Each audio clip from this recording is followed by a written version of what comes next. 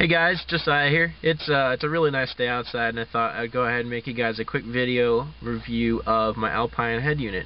And I know it's been a while since I installed it, but I wanted to make sure that I got some use out of it before I gave you guys a review.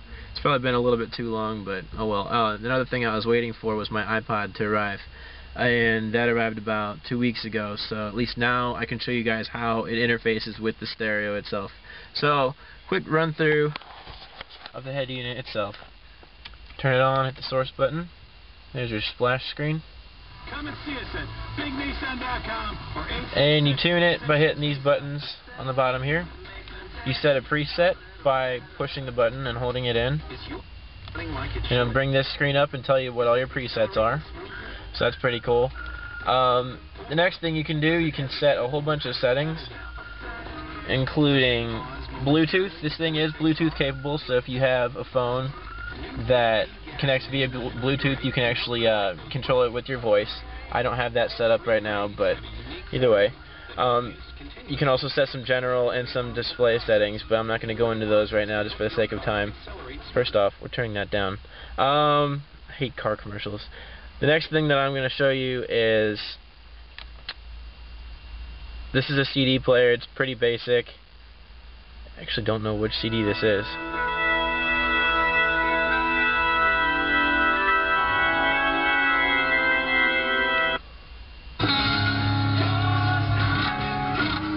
Led Zeppelin. Alright, well, I didn't realize I left it in there. Alright, well anyways, so that's basic. Basically, all you have to do is just, you scroll through this to turn the volume up and down, and this seeks through the different tracks.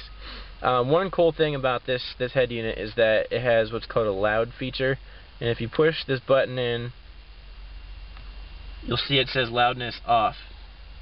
And if you push it back in, it'll turn it on, and basically all that does is it boosts the high and the low settings so that you have a little bit more of a fuller sound. I've found that it actually really improves the sound regardless of the speakers that you have.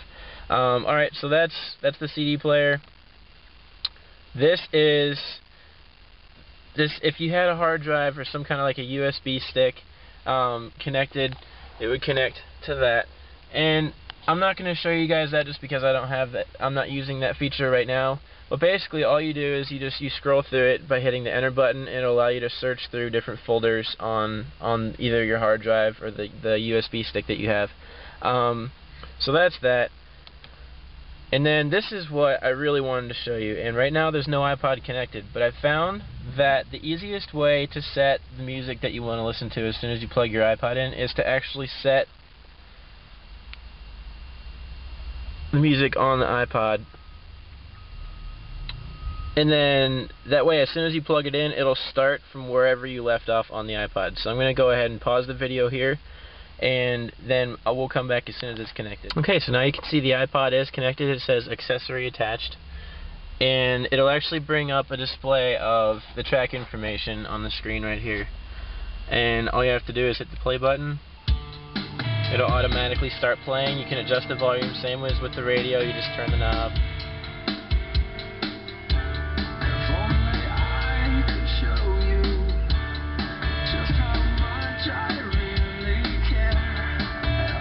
And as you can see, if there's if part of the track name is longer than will fit in this display here, it'll actually scroll through it.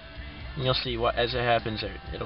It scrolls through like that. You can also change it so that it actually like moves the entire phrase over, but you can configure that with the settings down here.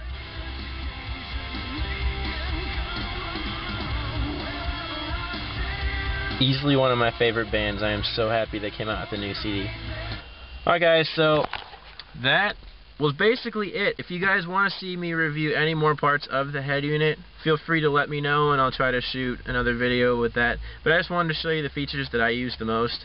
And like I said, there are multiple different ways that you can scroll through the iPod. Let me real quick show you the other one. All you have to do is hit the enter button. It'll let you search through by artist, playlist, album, pretty similar to how it is on the iPod. The only difference is, once you start playing something, like we'll go ahead and scroll down to good enough. And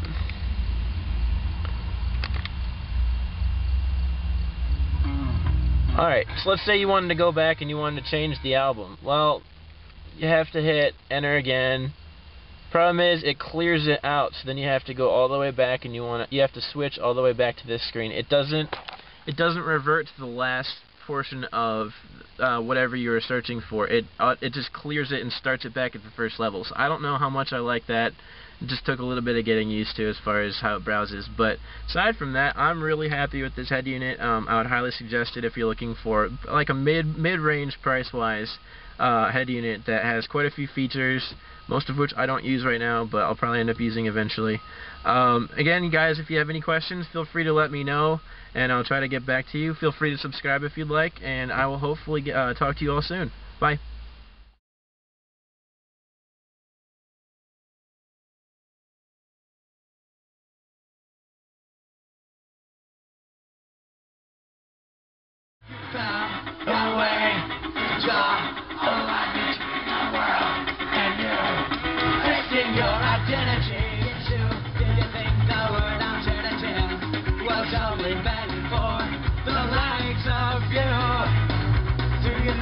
They're too cool now.